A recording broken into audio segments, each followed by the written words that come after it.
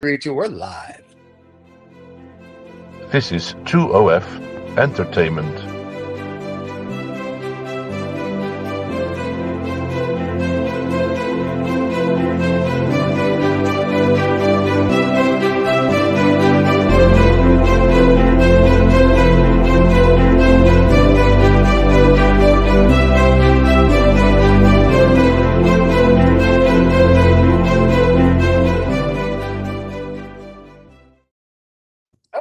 We're back. We are. How you doing? I'm doing well. I'm doing well. Yeah, always big day today for you guys in the States. Well, technically, today's Hollywood Thursday, but yes, David likes to call it this Hollywood Thursday. So we still don't know who won the election, but we are doing this show on actually November 5th, which is Tuesday, but we aired on Thursday. And actually, what was interesting before we hit the play button with your guest, Steve, the artist, we were talking about politics, and he was a poli-sci major. So we were having a whole bunch of interesting discussions. So after you do his art, maybe at the end where I come back, we'll have a little bit of a political discussion for those people that, want to see what people north of the border think. And, I don't know, the people that understand what a tariff is. That would be cool.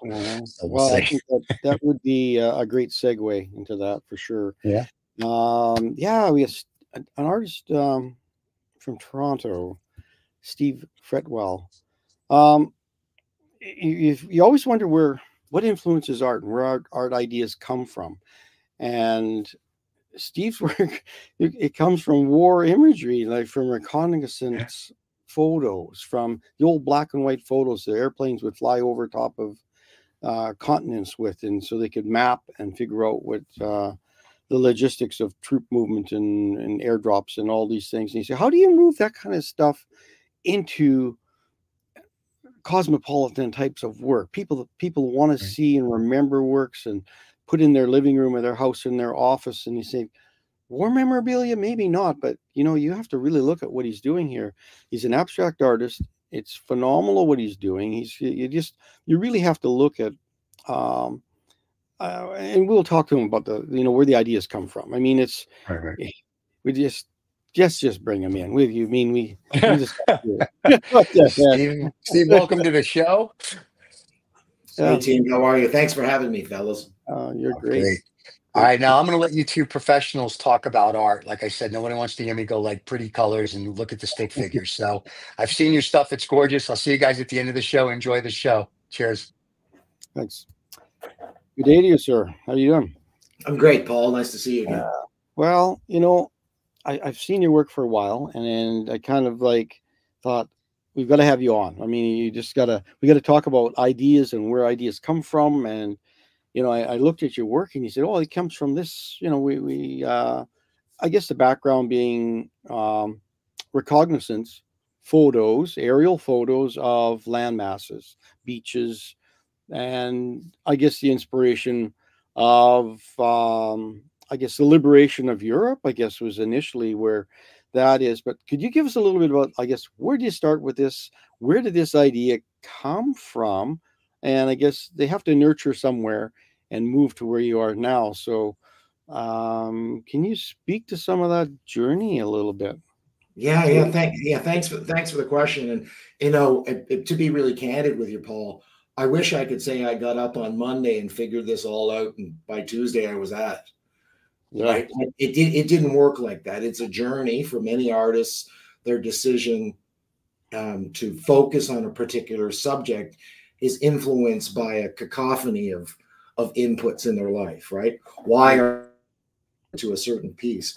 So if I rewind, and it's particularly important, I think, considering Remembrance Day is on its way here, and in the context of the soon-to-be lost generation of people who assisted in the liberation of Europe back in the day. So those two things are kind of on my mind. But originally, when I first started painting, I wanted to paint a subject that I could understand and I had some passion about. And it wasn't flowers or, people or stick people or any of that kind of stuff.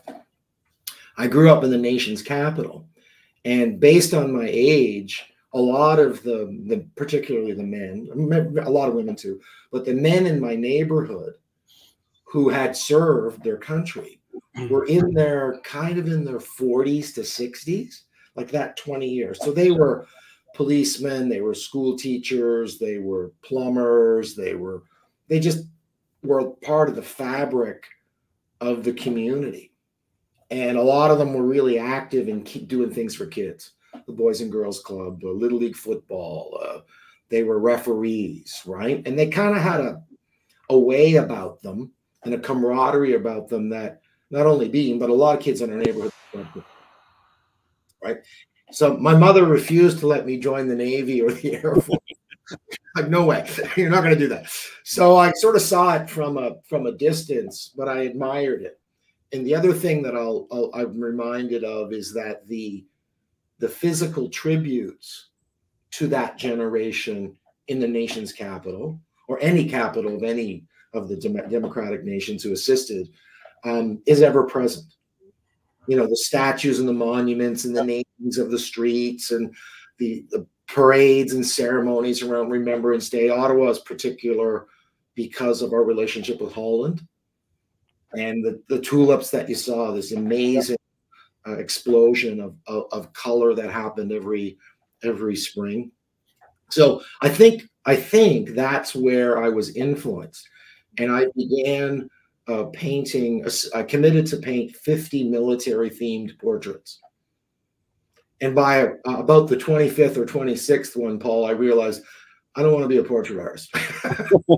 I know, but since repetition is my friend, and when I say I'm going to do something, I prefer to do it.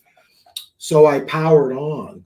And in the course of doing one of those portraits, a friend of mine, I was starting to do social media, like an Instagram page. I had stood up. I had a LinkedIn page where I was showing my work to people. And this person gravitated to the outline sketch of an RAF pilot. And he said to me that his wife's dad, who had passed 8 or 9 years prior to that conversation, had served in the RAF. And that he, like many Canadians, Americans, the European Brits, a lot of the times they didn't have access to the information in detail that would tell them what that person went through. Right. A lot of times those people talk about it, for starters. So with the recent digitization of historical records, that whole global phenomena, I knew where to look. So I took the guy's name and started to personalize this character that I was painting to at a level that I normally had not done any of my other portraits. Yeah. So I found out, for example, the day that he was shot down, where did he take off? Which was the base? Who was on his plane? What kind of plane was he flying? Who shot him down? Where he landed? Wow. Which war camp he was in? And I found a picture of his group at the prisoner of war camp. Wow. Now, as is true with many of those pictures, they have like 20 guys in the picture and there's only 7 names. So you can't really be sure who's who. But my biggest artistic decision, Paul, was, do I put a Clark Gable style mustache on my portrait?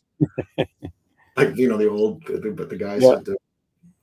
And I remembered a lot of men in my neighborhood when I was a kid had those little pencil mustaches. Yeah, you remember those guys, right? So I put the thing on and I showed it to my friend, and he said, I absolutely love it.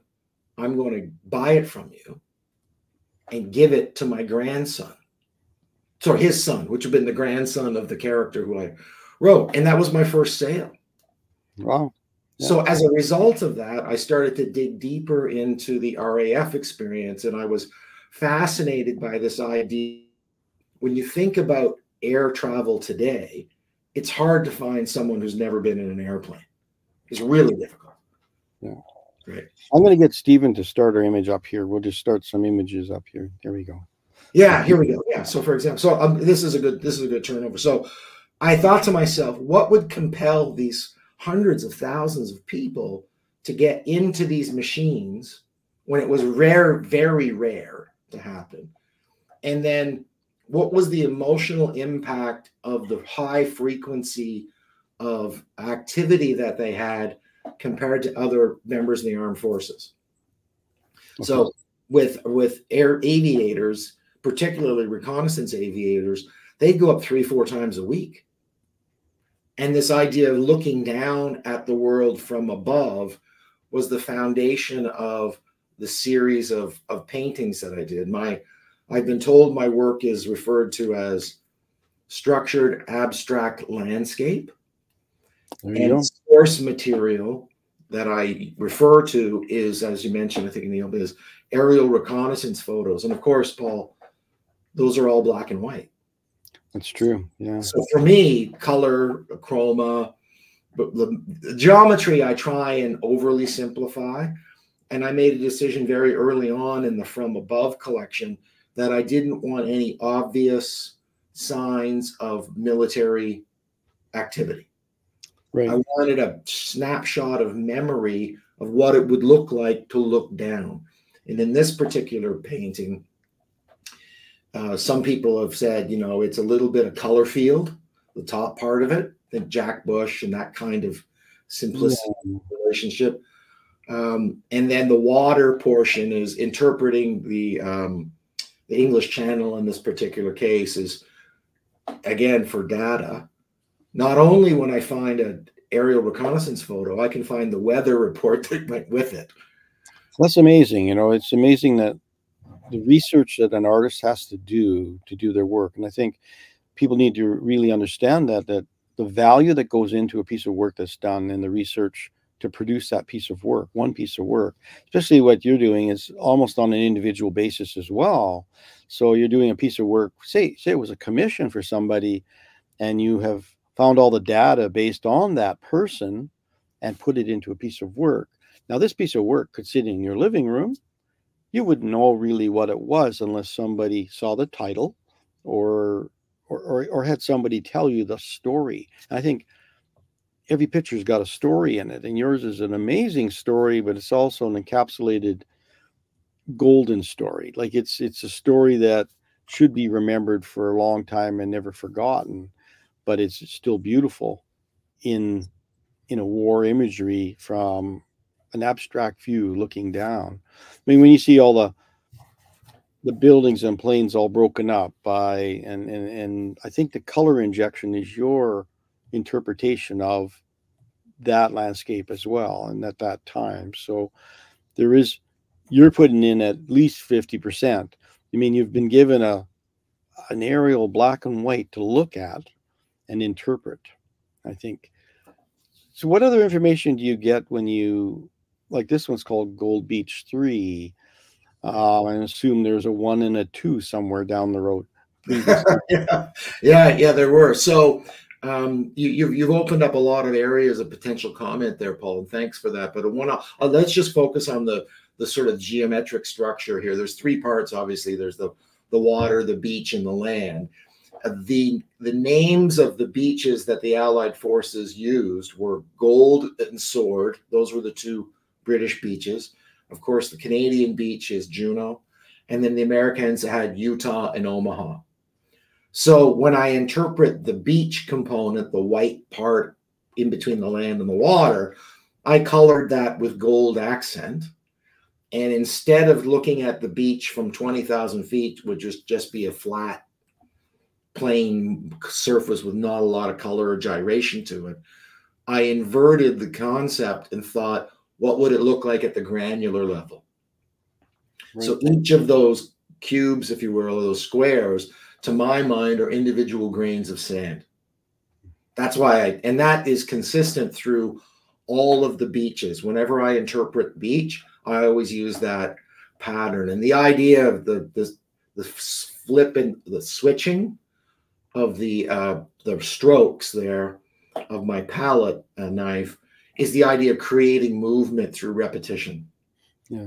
So those are the pieces that I have in it. And the aerial reconnaissance photos, some of them are from 20,000 feet. Other ones are very courageous people who flew in at 1,000 or 2,000. So some of them are really close up. I'd also get information depending on, you can get images that show 5 days in a row of the same area. And the reason that I put so much blue in this is because in that part of Juno Beach, the Germans were flooding portions of land, controlling the water in and out as an attempt to thwart the idea of paratroopers landing. Yeah, they'd end up drowning. Yeah. Yeah, exactly. So that's the first. Also, probably the movement of equipment would be really difficult in and around waterways. Exactly. Probably. And I also think, Paul, that people universally know when you look at a painting, you know water. Everybody knows where the water meets the land, right? Everybody has an idea of what that is in wherever it is in the world. In this particular piece, Juno Beach 2, I expanded on the beach because the beach at Juno Beach is actually quite, if the tide is out, it's really quite a long distance. Yeah. From where the water's edge is up until the end of the beach where it turns into land. So I wanted to I used a different color to complement the beach on this particular piece. The geometry of the human impact on the land in that particular part of the world doesn't exactly look like this. It's sharper angles because these are really old farm pieces, right?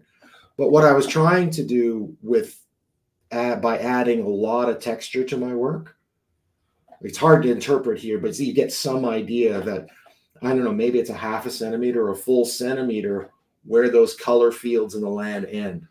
And I wanted the texture because when you look at an aerial reconnaissance photo with a 60-degree overlap, I remember when I was in school and a kid, you'd look down at those stereoscopic glasses. Yeah. Yeah. And you could look at the picture and it would create a three-dimensional effect. Yeah. That ability to do that informed tremendously the understanding of mapping and the sizes of buildings and things. So I wanted to interpret that three-dimensional effect in my actual work. And also along that part of the world, the French farmers would create fields that had high perimeters. Right. Bocage is what the official name of it. So have you traveled over to Europe as well? Yeah.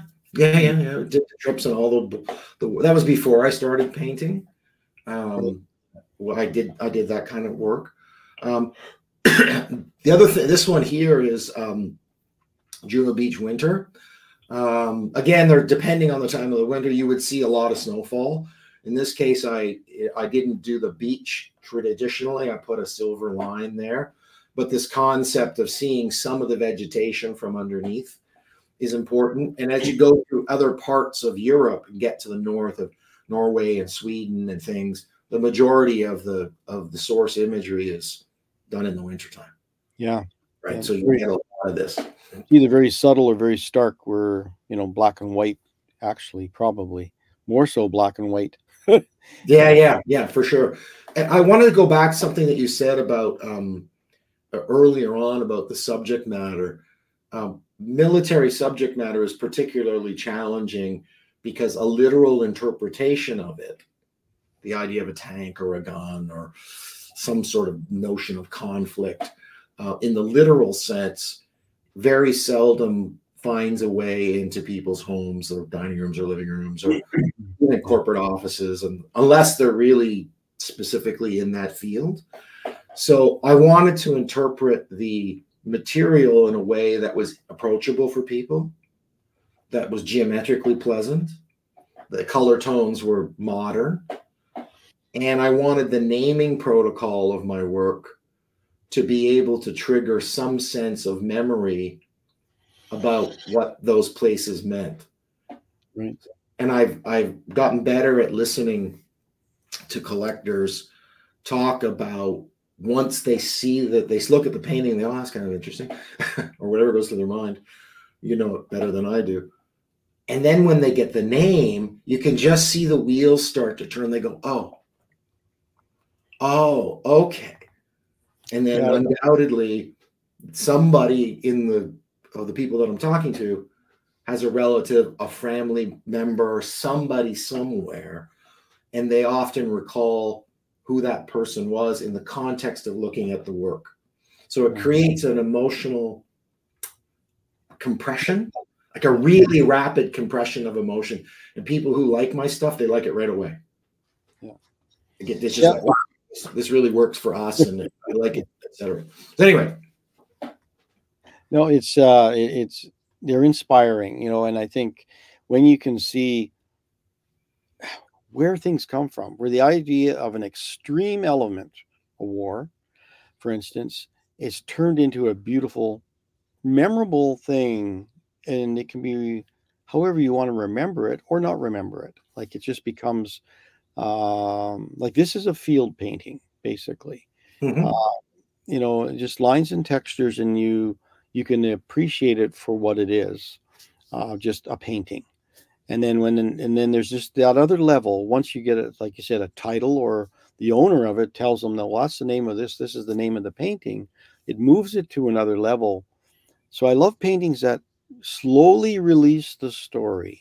Like they're somewhat masked and hidden. And every time you go back, you find something.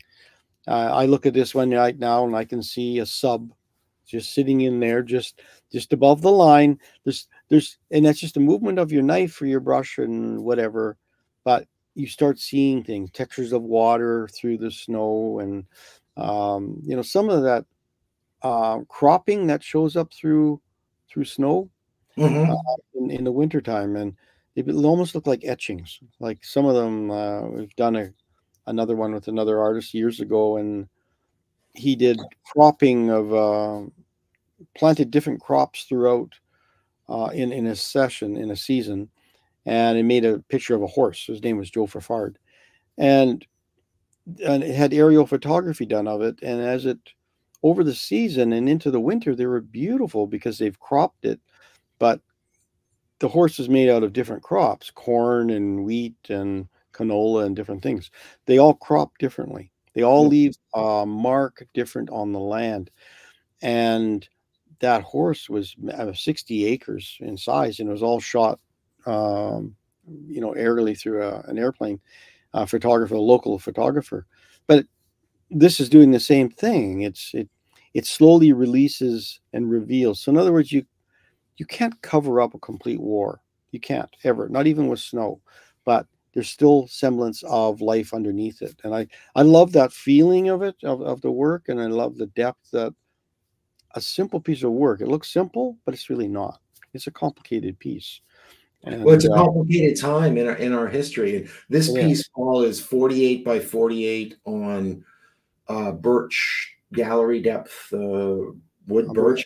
From a technique for the technicians potentially listening, is, you know, I'm not a small man, and when I use acrylic here with a thickener in it. So to get the effects that you've made reference to, I'm leaning on this thing almost as hard as I can. And the behavior of the paint changes really dramatically depending on how much pressure you apply, how dry the paint is. I mean, most people know that, but I really kind of want to work this idea of working it in. I create I seal the back of the painting of the raw wood, sand it down, put a sealant on it, and then I put a black base on the back. I don't want any of the wood color to come through. And then I go through this process of layering.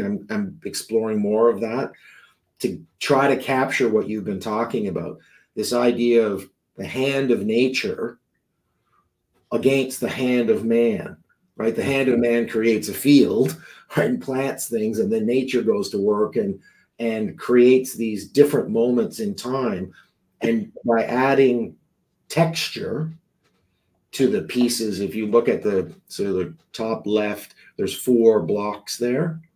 You see the 4, the idea of really heavy paint, because nature has produced a particular spot in that field where you have some idea of a vegetation that has managed to survive throughout that period. So that's Juno Beach winter. Yeah. It's Kuchenhof. Yeah, it's Kuchenhof. So I came across Kuchenhof when I was exploring this idea of how do I find beauty and grace against a backdrop of such destruction. And if you think about it from above, these young men who were flying across Europe, a lot of what they saw below them was gray, dark, burnt out. It was not good. All smoke, and it was a bad situation. And then as I explored the path that the Allies took subsequent to D-Day, I came across the story of the liberation of Holland. And there's a strong Canadian narrative there. And as I mentioned at the beginning of our talk, Holland appealed to me on a lot of levels, not the least of which the number of times my mother took me out to look at all the tulips when it was tulip festival season in Ottawa. I'd be like, oh, okay, Mom. But this idea of rebirth and hope that came out of the Dutch people subsequent to their liberation is both an inspiring story, and it's also a story of commerce. So the Dutch farmers got together and said, we really need to focus on standing up our flower business again. And they created this place called Keukenhof Gardens. And in my imagination, I thought, what would Keukenhof look like as seen from above at altitudes that they normally couldn't fly at? Because up until the end of the war, whenever they went over Holland, they were over at 15, 20,000 feet. But as they gained control of the air, they could come across at lower elevations and able to look down at this explosion of beautiful color. So this is Keukenhof Gold 2, Dutch geometry. They don't waste any space, the Dutch farmers. And the idea of flowing, moving tulip fields, wildflowers, done from the perspective of these young men who looked out the window and must have just been absolutely blown away by the color that they saw. Yeah, it was beautiful. A lot of texture on that one too, Paul. There is, yeah. We didn't. This one's got a strong kind of grid. The other one had a horizontal gridding of a gold gridding. Yeah. And this one is more structured with your green grids here and squares, so landforms. They almost feel like flags to me. You know, these are, it's a beautiful feeling. There are flags. These are flags that are laying on the surface. And am I correct in that assumption that they? Yeah, absolutely. When you look at the Dutch agricultural process and the way they put these things together, they often create this idea of grid. And each of these in my mind are 100-meter runs. That's 100 meters of yellow tulips next to 100 meters of white, next to 100 meters of a deep dark tulip. The range of color that they produce is astonishing. Yeah. But I'm keeping in mind, this is a trade show floor. So people come in and say, I'll take that 100 meters of tulip bulb that produces that yellow. So it was a place for commerce and a place of beauty. And when viewed from above, subsequent to the end of World War II, it must have just been astonishing. And it's not perfect. The idea that flowers in the wind tend to fall on each other and they tend to move. But I wanted to keep the perspective of from above. So my From Above series has the day before D-Day, which is the Normandy beaches. The other component of From Above is Keukenhof, this idea of looking down at the Dutch countryside. And I didn't want to paint windmills and, you know, the typical interpretation. I wanted to keep the spirit of this idea of looking down at something from a distance. I wanted to continue to explore that. And this is an outcome. I think this one was one of the first Keukenhofs I sold. This was 60 by 80, I think. It's big. Big. Yeah. I wanted it to command the wall, right? And it probably did. Yeah. Yeah, it did. Yeah. So this is Keukenhof 12. I was thinking about daffodils at the time. Okay. And this idea of yellows and grays and stuff. And I thought somebody This one has not been sold yet. I'm surprised. I would loved it so much at the beginning. I thought, oh, this is going to go quickly, but it hasn't yet.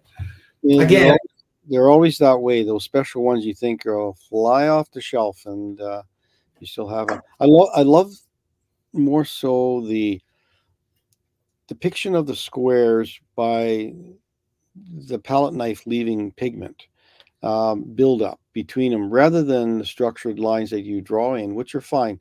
This one is a really nice field piece, a field painting of a fields. But I love the shadows that can be created on a wall when a cross light hits it. The shadows change with those globules that go along the defining lines between the squares of landforms. And I think it's probably more so the way it is when you look at things, the trees that are along a ridgeway somewhere, or a buildup of a landform, which will give you a shadow and stuff, things like that. But to work in a monochromatic pattern like this and create, is this a big painting as well? This is 48 by 48 acrylic with a thickener on, I think this is on birch as well. So again, going back to what I was saying about pressing, the idea of pressure, and I wanted to create movement through repetition, not so much that like the piece in the center left, which is really clear, right? You have gray, white, and that yellow tone. I was tempted to just use that again and again and again and again and again, just back and forth and back and forth. But I just didn't go that direction. I wanted this idea of the wind going across the field, and the movement that happens, trying to capture that idea of motion.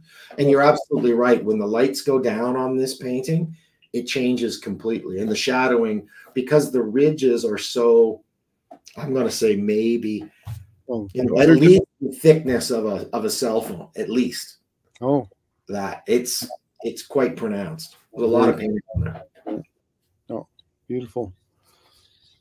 You jump from a yellow palette into a really beautiful blue palette. I mean, you get this warm and this, it's a cool color, but it's, I think the grays help. It's not cold. Like, it doesn't feel cold to me. Yeah, this one really has the feeling of weaving to me. There's a weaving aspect to this, like your woven materials and fabric. Feels like fabric to me. Yeah, interesting. That's interesting. Mesh, right? You remember those old lawn chairs that used to be the mesh that you used to hold together? Yeah. Well, but anyway, to mention it, yeah. I could call this lawn chair 24. Yeah, there you go. But I'm just saying the woven aspect of this has a nice analogy to that. Like, there's a nice feeling how things are woven together, and I love. And just on that subject, Paul, when you look at the fields of Holland in bloom from 20,000 feet, there are separate farms. Yeah. Right. Yeah. It's not just one solid place. And they do weave together like a fabric, and the notion of Dutch farming and the geometry that they used, this notion of linearity so that people could walk along. Interestingly, this painting was done before Keukenhof Gold that we saw a few before. Mm-hmm. And this is where I was thinking about the golden age of Dutch history. The idea they were traveling the world, fantastical sailors. I was also thinking about tulip madness and the price that people were paying, right? And how this desire after such horrible conflict, the desire of the people to stand up a commercial industry, the flower industry, that's why I put the gold in, is they wanted to get back to this, to the safety and security that commerce brought them. Yeah, no, they're well known for commerce for many centuries. Mm-hmm. Keukenhof 15. This one sold, I think, 25. I think this. Yeah, this one sold at I'm just at the tail end of a really successful show, and I think this one sold at, yes, it did. Again, just playing around more with this idea of color, and I purposely make it linearly perfect. Right? So do you work up small sketches to these at all, or small little pieces to figure out where you're going, or do you just kind of just dive right in and work directly on the panel? Yeah, thanks for that. Thanks for that question. I actually thought you might ask me that. So again, like I said, I didn't wake up on Monday, figure this out, and start doing it on Tuesday. It took a long time for me to get the idea of the geometry together, get the source material. And it's like with many artists, trial and error, trial and error, trial and error, until I found a rhythm. But what I would do is I would start with small pieces. Yep. This is, obviously like kind of like the size of my hand. Yep. And trying to see how I could get the paint to move. So each of these boxes would have come from an idea like this. Right. The blue, which is in the bottom half, the alternating blue pattern. I think there is one of these kicking around somewhere. And I would lay them in like swatches. I would go, let me put this with this, and how does this look? And I don't figure it all out. Like, I'm not that really super precise. I just try and find colors that are representative of what the Dutch farmers are doing. Yeah. Right. And they have no trouble putting a crazy pink line of flowers against something that's orange or blue, or yellows that are not super saturated, because you can see the ground coming up from under them. So have you ever worked with, you just showed a panel there that's inch deep or inch and a half deep? Yeah. No, it's just a thin one. Okay. But you can buy those the little panels that are made, little 1 foot squares, or they're 6-inch squares, and some of those things. Have you ever thought of producing a whole series of those and gluing them down onto a substrate to create this? You just gave me more work, Paul.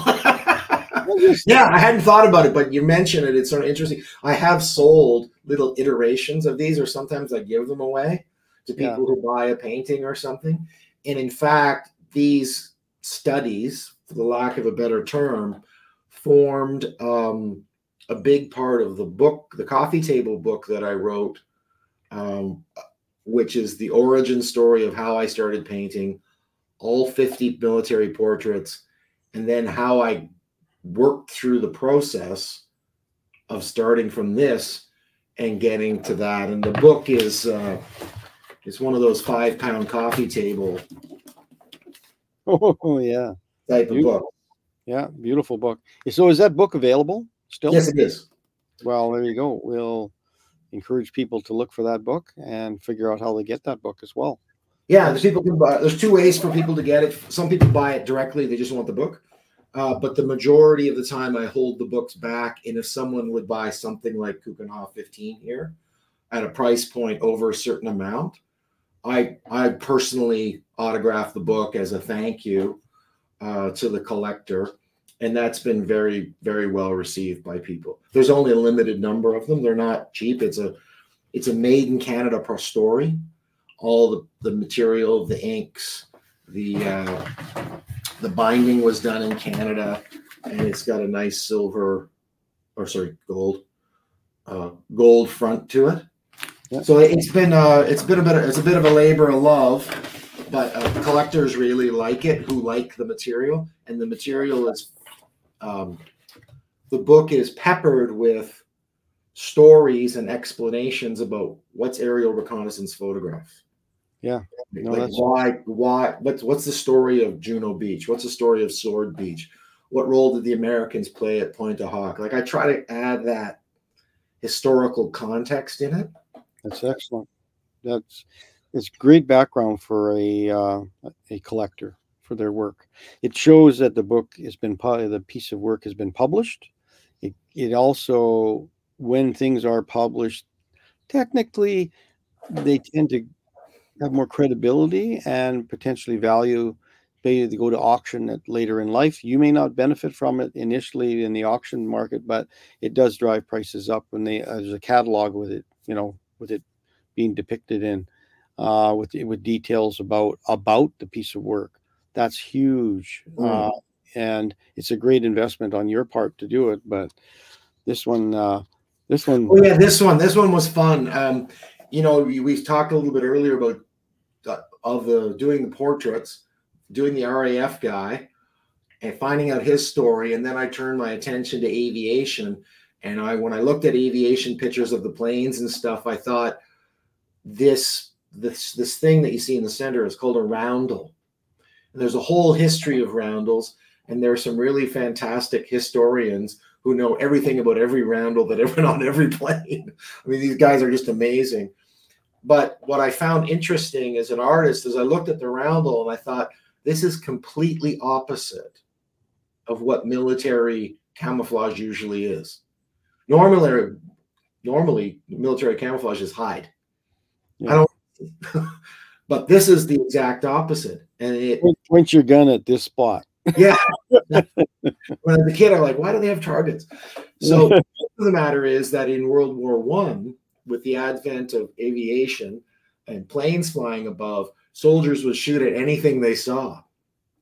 So it was actually the Germans who first put an iron cross on the bottom of the wings of their airplanes, which basically says, I'm on your team. The British responded with the Cross of St. George, but it looked too much like the German one. The guys couldn't delineate one from the other. So the French came up with the idea of a roundel, and they had blue in the middle, followed by white and then red. The British adopted that during World War I and ended up with something that looks like this. This is the RAF roundel, and the important historical point of this is when you look at the side of a Spitfire or Hurricane, our Canadian aviators were the first Commonwealth country where our boys painted the silver maple to delineate that, yeah, we're with you, we're the Commonwealth, but we're our own group. Yeah. Subsequent South Africans and the Kiwis and all the rest of them, they ended up doing it much later on. And now every Air Force in the world has a roundel of some sort, of some color sequence. Sometimes they have something in the middle of it that delineates their portion of it. And I added the rivets just to sort of give it the feel of aircraft aluminum. And that's a good one, I thought this one would go into a man cave almost immediately, but it hasn't. It's still in the market. This is 48 by 48 acrylic on birch board. Yeah, no, it's beautiful. Yeah, short of that being dartboards, you know, it's like, what do you do? But it's you know, you understand when you see this one. I know right away it's airplane based. You know, you have that, and definitely this one with the flag up, the leaf at the top there. But yeah. Here's one of your portraits. This is the guy I've been talking about. Yeah. You know how military people are all big on nicknames, right? Or sports teams generally have nicknames. This is Warrant Officer Parsons. So if a name like Parsons, they called him Snips, as in parsnips. And you can see the Clark Gable type mustache that I put on him. Yeah. And I tried to be accurate about the uniform and the jacket and the headgear, et cetera, and gave him a bit of a quirky look. And I wanted him floating. That's why there's no hands or lower body. I had the idea of being suspended. Yeah. But this is where it all started for me. Was this painting? Yeah. No, it's you know, and I look at portraits, and it's like some people have to draw every little detail, and it's got to look exactly like him. But it's a little caricature-like, but it's still of the time. You know, it's just these were tough times these guys were in, right? And it evokes a different feeling. Like there are a number of other war artists that do, and that's all they do is paint portraits for the museum and such. Mm-hmm. But in their own style, and this is a nice, unique style, and still depicts possibly what Snips looked like, right? Well, yeah, it's quite accurate. In fact, when his grandson got the the painting, he took a picture of Grandpa that his father didn't know that he had. Oh, yeah. And sent it to me, and that's how I knew that the guy actually had a Clark Gable mustache.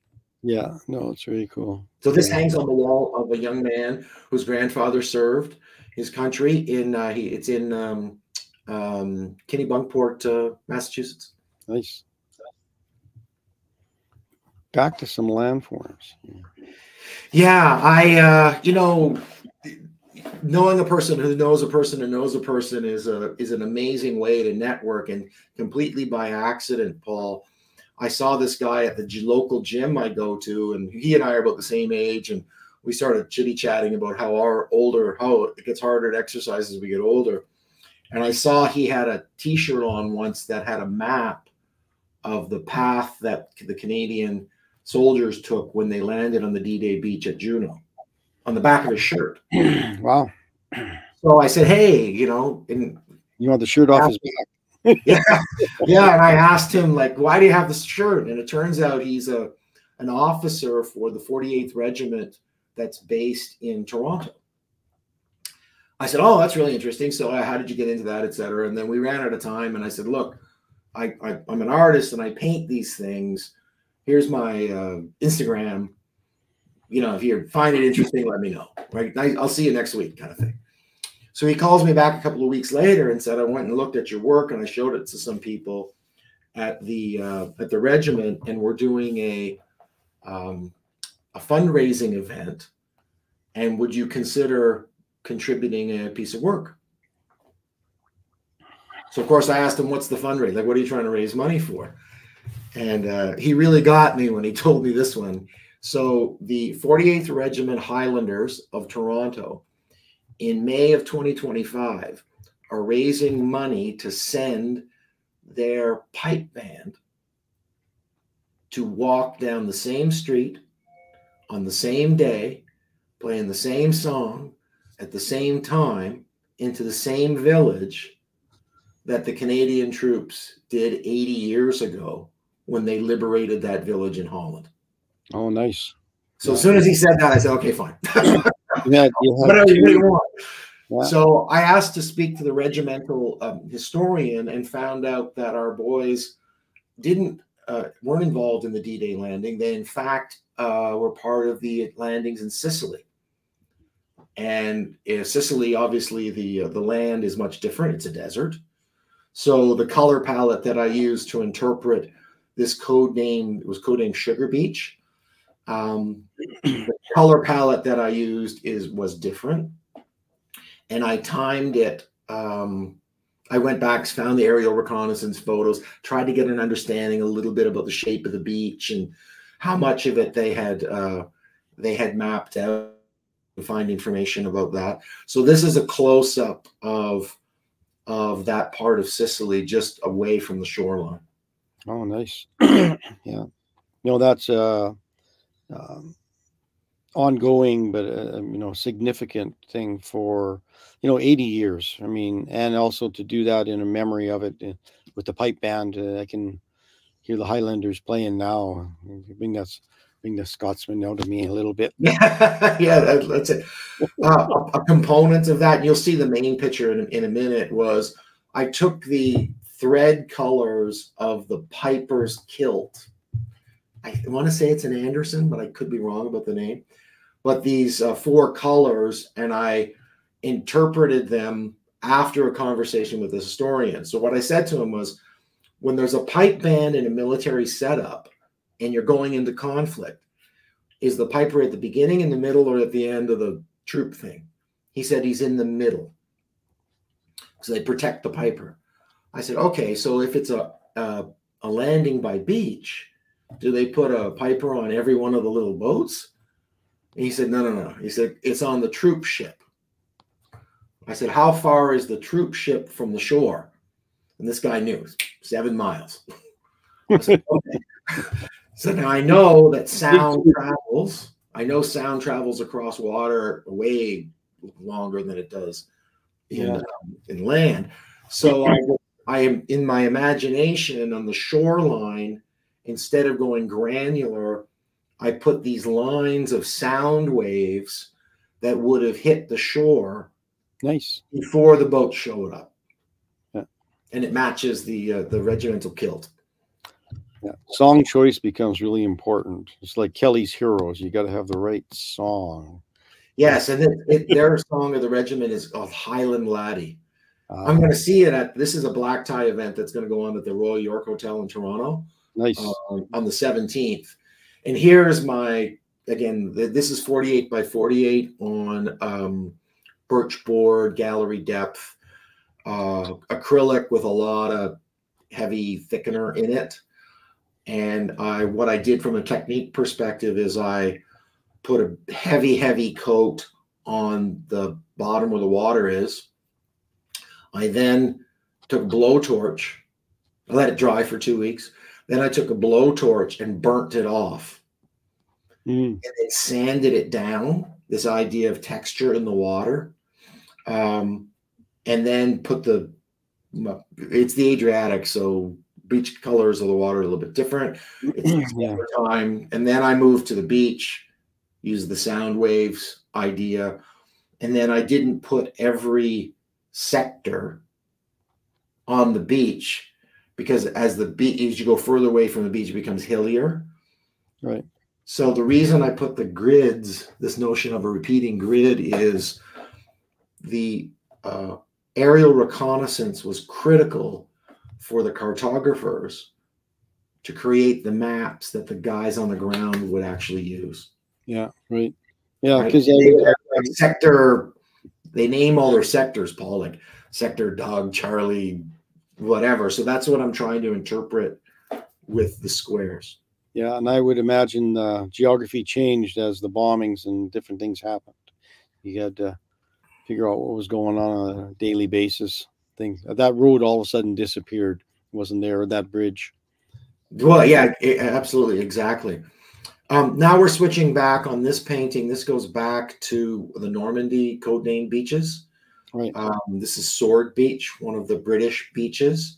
Again, if you look at Sword Beach from above, the topography is different. It's not radically different, but it's different from Omaha and Utah and Juneau.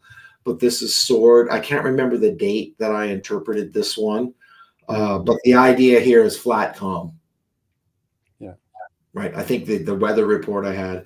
This is Omaha Beach and one of the American beaches. The beaches were divided up into sub-code names. So it would be Alpha, Charlie. This is Charlie section. I did this one on canvas, 48 by 48. And instead of having the traditional, so normally I would look at it this way. This particular recon photo that I saw of it was, had that angle in it. Yeah. And I thought it was kind of geometrically interesting. Yeah. So well, coming in on an angle they wouldn't necessarily come straight in off the water all the time. You know, they would come in on different angles relative to the gunfire that they might be receiving while they're trying to get photos. Right. And what I get is I'm trying to imagine these young men looking down at this and their memory of it 30, 40, 50, 60 years later. It's the idea of you don't have granularity and a level of detail in your memory as it becomes further away. And so I didn't want to be super precise. I just wanted this idea of close your eyes and think about it for a fraction of a second and open them up. And what do you grab? The basic components, right? Yeah. No, it's quite a striking piece. There he is. Yeah, I'm back. Oh no! So that was very cool. And the story behind it of everything I thought was very interesting as well. And I like the big book because you don't have to color outside the lines. So my question is that I ask every artist that we have on the show, what's your work range from what to what? If somebody sees this and goes, I have to have a piece, what are they going to spend roughly? Yeah, so currently I'm coming off a really successful show at a gallery in Cambridge, Ontario called Langdon Hall. Things went better for me there, Steve, than I thought that they would. I'm quite happy about that. So right now, a 48 by 48 for me you're looking at somewhere around $3,300 Canadian. Yeah, well, in US, I keep the number the same, whether it's in euros or Oh, okay. or US dollars. Just it's easier for me. There's a bit of a currency advantage to me at this point, but I find at that price point, people who get it, Right. who attach to what you were saying earlier, they get the emotional connection to Omaha because Uncle Charlie's like, right, and they know, as I was saying to Paul, this work can be in the living room, or it can be in the den, or it can be in the family room, or it can be in the office because it's not in its geometry and color and feeling. It does not scream military. Right. So what is your coffee table book go for? If somebody wants, my coffee table book is available for $200 if you buy it straight up. But if you buy a 48 by 48. I've set aside enough of them that I'll include the book. Wow. Will you autograph the book? Personally autograph the book. Go. All right. Yeah. There you go. So, what a bonus. Yeah. What's that? I know. That's a bonus. What a bonus. It's a bonus. What a bonus and a great mistake. It's a twofer. Come on, stop. It is a twofer, and it's limited. It's a limited edition. Right. Well, the cost to produce those books, people don't understand. They're very expensive. That's expensive. The cost to produce the book costs $200. So I mean, it's an expensive book to do. And today it's gone. Yeah. It's actually book production has doubled. Like unless you're going offshore to have your books made, paper production, everything. And as Steven said before, if Trump gets in next year, it's going to double again. That's right. So it won't matter for us. It will. For you guys, we're not sure. So we'll see. That was the off-air discussion we were talking about. Today's our election day, so this is very apropos because of what today is here in America. So, it is, and in fact, guys, in our lifetime, hopefully, in our lifetime, this generation of people who did so much to push back the most horrible forces of humanity known to mankind, they're not going to be with us anymore. That's true. I think I can't remember the exact number, but the number of American survivors who actually participated in D-Day, now that's 41, is below 100, I think. Yep. And then depending on their ages, when they got involved near the end of the war, the people who served their country, and that served their country not only in the sense of being in a uniform, but building springs, or in Detroit, or wooden aircraft in the north of England, or whatever. Those people are about to go to the next life. And when I listen to people who collect my work, they find the geometry interesting, the colors interesting, but it's the way they connect to the values of that generation, and they want to own something that reflects what those people did in a way that can be welcoming in their home. Not too obvious. Right. We just call it old school. That's basically what it is. We have a cigar show, and we talk about just it's old school, it's old world. There's a different value, a different tradition. And so people that connect with your work, they're looking at a different value, a different tradition, a different everything. It's not today where everybody's on their phone. Nobody cares. Back then, people actually spoke to each other because you had no choice. So it's a much different mentality. So it just brings you back to a different, better or worse time. It's probably personal opinion, but a different time where people actually cared about people and not cared about everything else that was going on. Yeah. And I mentioned this idea of people connecting emotionally. I do commission work for people, and I had a family. I did a 60 by 80 of Juno Beach, and I had the flight log book of the guy's father, so I knew which day he flew over Juno Beach, and I knew the weather report. So I had some data to go on, and that painting is in their dining room, and beside the painting is a shadow box of the old boys' medals. Oh, wow. And it serves as a conversation piece for the family to be reminded of these types of things. Yeah. So I'm really touched when people ask me to do stuff like that. Like I like that work, and the detail is important. Very cool. Well, your stuff is absolutely gorgeous. So we'll have all Steven's links below. If you want to reach out to him, do that. If you can't figure out how to click a link, reach us out the show. We'll put you in touch with them. Some of our fans, they're not the sharpest tools in the shed, but we'll help you get in touch with Steven, not to worry. And his interview will be here forever, so you can enjoy his work. If you don't want to buy it or can't afford it, there you go. If you want his book, I would say reach out for that as well, because that's, that has everything in it. So there you go. Steven, thank you so much for being here. We greatly appreciate it. Hope to see you again soon after another successful show. And so we'll remind everybody, like a year from now, you could have bought it at 33 and now it's 66. So, that's, that'll be very good. So gentlemen, it's been a pleasure. Everybody, thank you for watching. Don't forget to subscribe and like, and Paul will be back next Thursday with somebody. Cheers, everybody. We'll be back.